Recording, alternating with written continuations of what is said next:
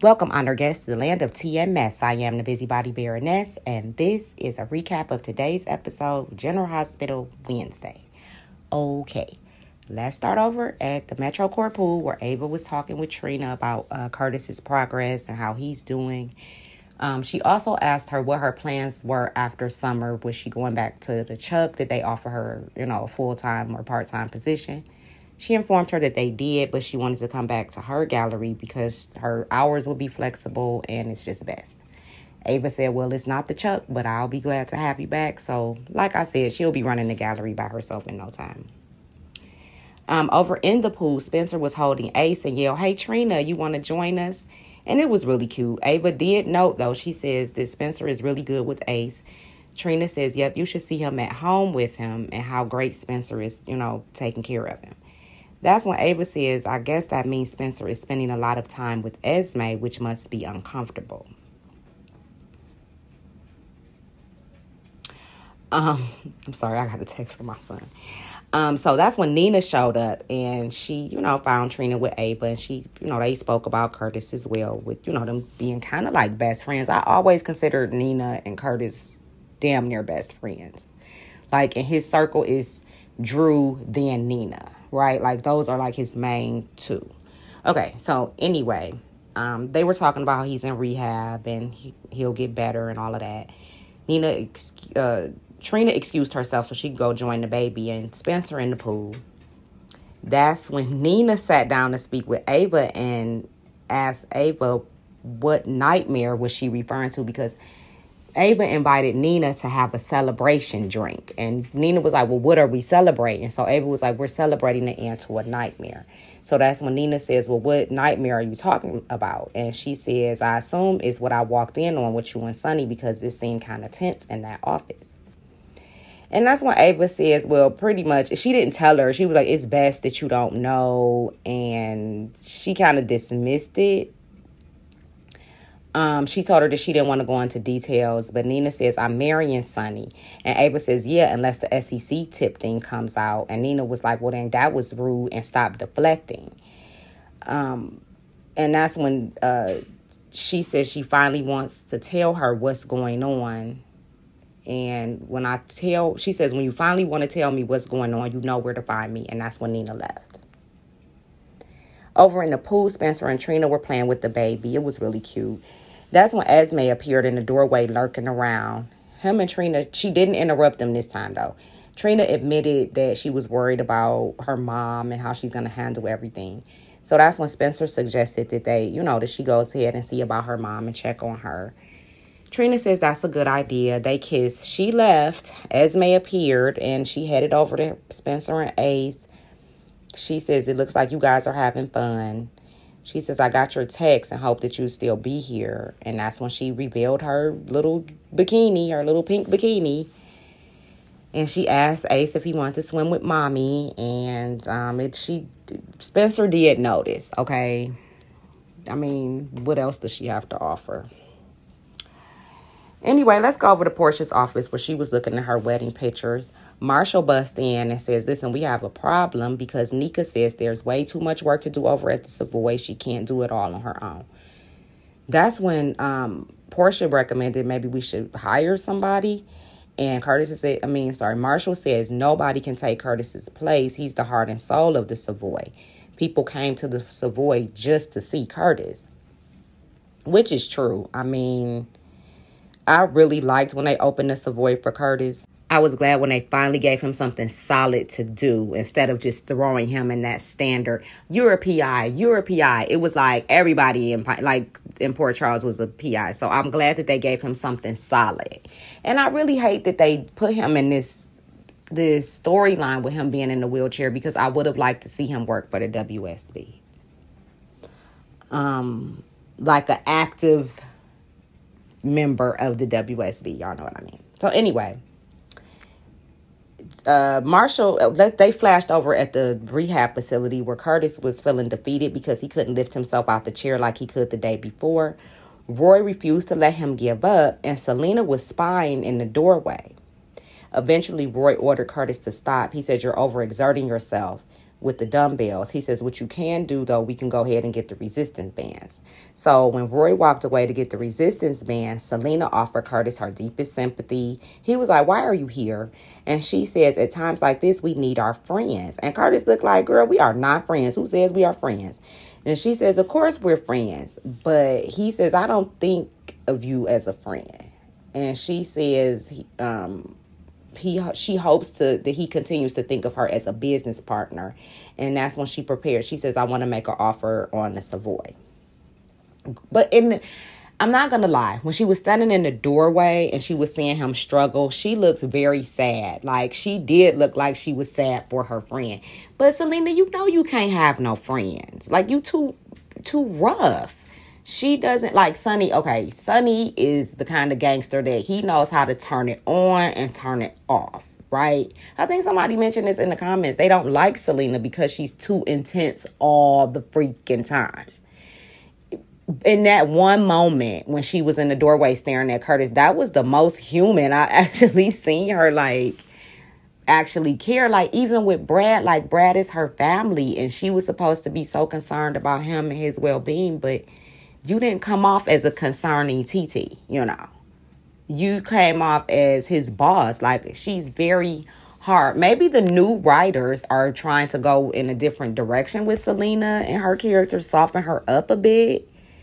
I don't know, because I would like to see her, maybe not so much a redemption, but something a little bit less than Ice Queen all the time, because I saw it in the doorway. And we see it in her fashions. No, Ice Queen wouldn't pull off an orange dress like Selena does. Her fashions are too beautiful for her to be so angry all the time. Okay, so anyway, when she offered that, sorry if y'all hear a car, it's just, I'm at home, it is what it is. Marshall bust in and was like, no, we don't, the Savoy is not for sale. And no, that's not what he said. He says, actually, Marshall says, over my dead body. And Marshall says Curtis's family will take over running the club until he gets back. And that's when Selena says, well, it's not easy. And she was like telling him that, you know, he may be in over his head. I kind of liked how Marshall didn't back down from Selena. Ain't nobody scared of you, Selena, with your mean self. But anyway, she left. Marshall says that the family's going to run the club. Selena left. Curtis told his dad that he can handle Selena. Marshall apologized for overstepping. He says, listen, I'm going to help you keep the club going until you can come back on your own. Curtis told him, listen, it's a lot that you don't know, and it's really complicated running a business like that. Marshall says, look, this is my way of paying you back for giving me my family. He says, you can teach me. He says, you can tell me everything I need to know. And that's true. He can help. That'll help keep Curtis's mind off of everything else, right? Because he can continue with his recovery. He can have his business. His dad, he can teach his dad.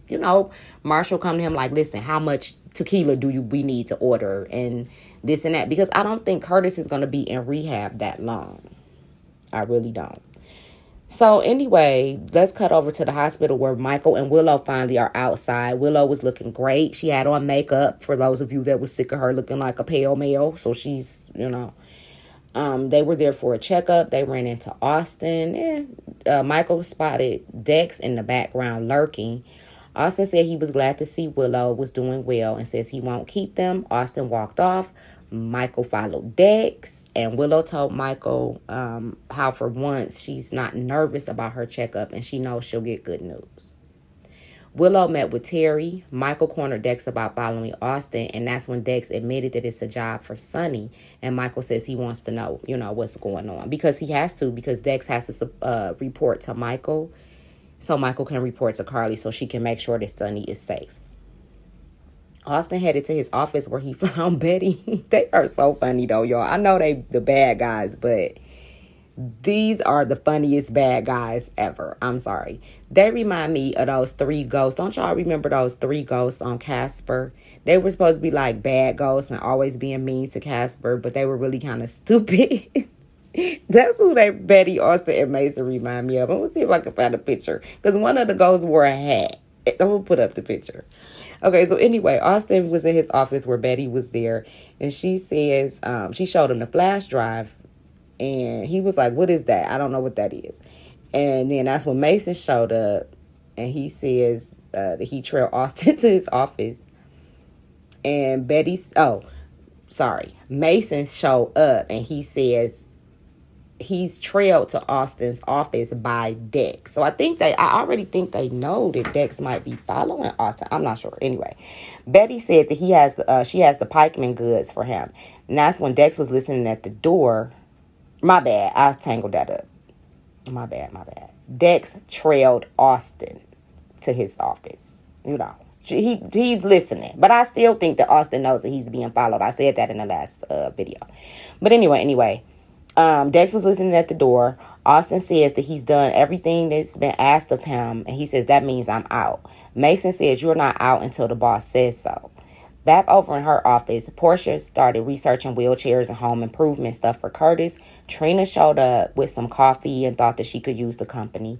That's when she saw what her mom was doing. And she says, I didn't realize this was going to be so expensive and so much work. She says, actually, Spencer, it was Spencer's idea, Mom, who pushed me to come and check on you. But the coffee was my idea. And that's when Portia explains that she ordered almost everything Curtis would need. And the company is going to come out to make sure everything is ready for him. Trina says there's more than just installing ramps for Curtis's recovery. Portia says, I know it won't be easy, but the first step is getting him home. That's when Willow located Michael. She saw him wandering around the halls and waiting, and she gave him the good news that she can finally go outside, honey. She said it'll be some time before she can actually travel and attend big concerts and stuff like that, but, she can go to the stores and probably live her life normally. He says he's happy that she got a good report and suggested they go celebrate. Back over at the Metro Court pool, Esme, Ace, and Spencer were playing, and Ava continued to drink and kept her eye on them. Michael and Willow showed up, and Ava says that they just missed Nina. And Michael says, ooh, lucky us. And that's when Ava says that she hopes that they can give Nina a chance. Willow says, yeah, I've been trying with Nina. And that's when Ava declared, that it's good that Nina is really trying and all that. It was funny, though, because Michael meant that. Like, he really is sick of her. But anyway, Ava declared that it's better to spread love and all of that. And Michael was like, you seem to be in a good mood. And she was like, I am in a good mood. Let's go over to where at the coffee bistro where Sam and Cody were talking. Cody says, I need your help and believe that Sasha is in danger. And they have to do something to help her. Cody says he snuck in to see Sasha and how she was. She was freaking out and thought he was there to kill her. So basically, long story short, because I don't want this video to be too long, he pretty much updated Sam on what was going on, everything, how he got in there to see Sasha with the help of Brooklyn. And he says we have to help her. We have to do something quick. So let's go over to the police station real quick, where Gladys charged in on Dante and said that she wanted a restraining order against Cody because he showed up. She didn't say why, because once she started ranting and raving and Mac heard Cody's name, he came out. And that's when she explained that she wants a restraining order against Cody because he showed up at Ferncliff and upset Sasha. And it's just not safe for him to be around Sasha. That's when Cody showed up at the police station and was like, he showed up to get some help for Sasha, but ran into Gladys. And Gladys was like, see, keep him away. You're getting a restraining order on you. So when he found that out, he kind of lunged at Gladys like he was, I'm telling you, it was funny, but not funny, but funny. More funny than not. I'm sorry. He lunged at her. Because he was screaming at Dante and stuff, and she held up that restraining order, and he lunged at her to attack her, and so they had to restrain him and put him in the interrogation room. And that's when Gladys insisted that they arrest Cody. She was like, he could have killed me. And he was like, yeah, I can arrest him, but if I arrest him, all the accusations against you are going to come out, and we're going to investigate those accusations. And he asked Gladys, he says, is that what you want? And Gladys says, you win, but I expect that restraining order to be enforced. And she stormed off. That right there, honey, just lets Mac know that everything Cody said was true. Because if he was a liar, pants on fire, why didn't you say, okay, investigate. I want him arrested for trying to attack me, right? girl, bad. You going down. I cannot wait. But Mac went into the interrogation room and told Cody how lucky he was that he was inches away from going to jail. And Dante asked him, like, what is going on? I want to pause for a second because how my historian shame. Y'all did not catch on the fact that I didn't know the backstory between Dominique and Mac is similar. I think this is fun and amazing. Y'all didn't pick up on that Sasha and Dominique both are having mental issues, and amazing. Okay, because when Mac recalled that story, he was telling it to Dante, and that's when Dante flashed back of Cody telling him that Mac is really his father. So I really can't wait for all this to come out. I'm excited now. At first, I didn't care. I was mad. I was like, it's dragging out. It's taking too long. But I'm kind of excited now for Mac to find out about Cody because Cody's redeemed himself so much by trying to help Sasha. It's great. Okay. Speaking of Sasha, let's go over to Ferncliff where that nice nurse, who I hope is some kind of way related to Miss Wu. Don't come for me. Don't think. I hope she's related to Miss Wu in some shape or form. Y'all know how the stories are. Somebody is always linked to somebody in some kind of way. Because I like to keep her on. I hope she's related or she knows somebody in town to work, because she seems really nice. But she told Sasha, she said, what is wrong with you? Like, the drugs that we're giving you shouldn't make you act like this. She says, is somebody giving you something? And so Sasha was kind of, she said something like this, they're giving me something. And she said she did some blood work. And that's when that Dr. Montague came in. And unfortunately, the young lady had to tell the doctor, because that's her job. She says, I did some blood work on Sasha to see why she's acting like this. I think she's getting outside drugs from somewhere. So he says, she's very fragile right now, and all of this. So Dr. M drugged Sasha some more. He, got rid of the nice nurse, drugged Sasha some more, knocked her out, went to Nurse Mandy, his wife, and said he wanted the nice nurse taken off of Sasha's case because he feels that somebody is giving her something that she's not supposed to have. And that's when Janice, that's her name. Mandy is the nice nurse. Janice is the other nurse. So he told Janice to take Mandy off of Sasha's case just to be safe. That way nobody can be accused and we can figure out what's going on. But of course we know why he wants her off the case. But anyway, later on, Mandy went to Janice about being pulled from Sasha's case. And Janice told her, don't take it personally, because these visiting psychiatrists, they think they can run the place. And she was just trying to make it like it's not a big deal. Meanwhile, Dr. Montague showed up again to give Sasha more drugs. After Dr. Montague left Sasha's room, thanks to Janice, he thanked Janice for taking care of the problem, and he walked off. When Janice left, she headed in to check on Sasha, and Sam appeared from around the corner and was listening at the door and heard Sasha scream, telling Janice to stay away from her and to leave her alone. Sam is going to get to the bottom of this. She is. Okay, you guys, that's it for the recap. I'm going to put y'all comment video together. Hit the like before you leave, and I'll catch y'all in the comments.